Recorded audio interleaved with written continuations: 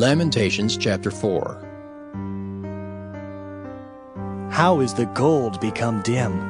How is the most fine gold changed? The stones of the sanctuary are poured out in the top of every street.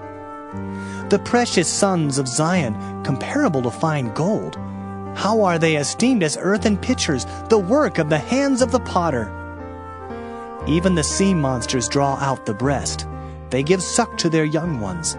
The daughter of my people has become cruel, like the ostriches in the wilderness.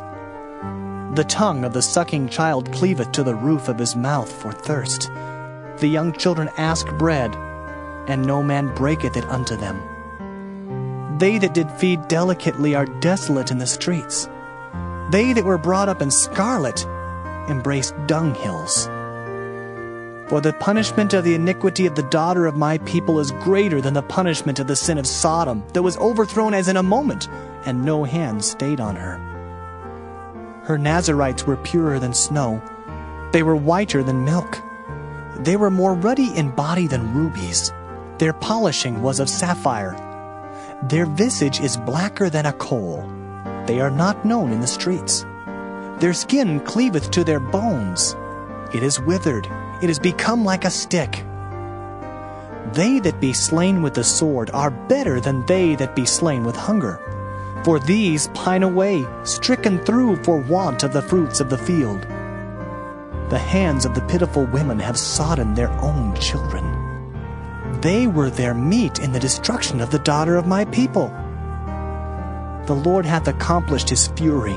He hath poured out his fierce anger, and hath kindled a fire in Zion, and it hath devoured the foundations thereof.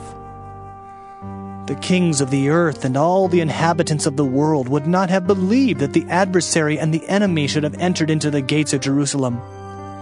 For the sins of her prophets and the iniquities of her priests that have shed the blood of the just in the midst of her, they have wandered as blind men in the streets. They have polluted themselves with blood, so that men could not touch their garments. They cried unto them, Depart ye! It is unclean! Depart! Depart! Touch not! When they fled away and wandered, they said among the heathen, They shall no more sojourn there. The anger of the Lord hath divided them. He will no more regard them. They respected not the persons of the priests.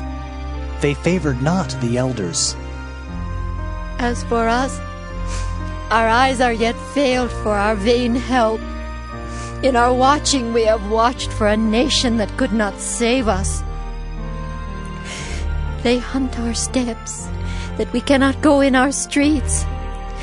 Our end is near, our days are fulfilled, for our end is come.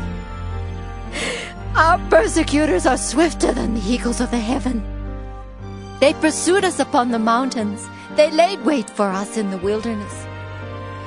The breath of our nostrils, the anointed of the Lord, was taken in their pits, of whom we said, Under his shadow we shall live among the heathen. Rejoice and be glad, O daughter of Edom, that dwellest in the land of Uz. The cup also shall pass through unto thee. Thou shalt be drunken, and shalt make thyself naked. The punishment of thine iniquity is accomplished, O daughter of Zion. He will no more carry thee away into captivity. He will visit thine iniquity, O daughter of Edom. He will discover thy sins.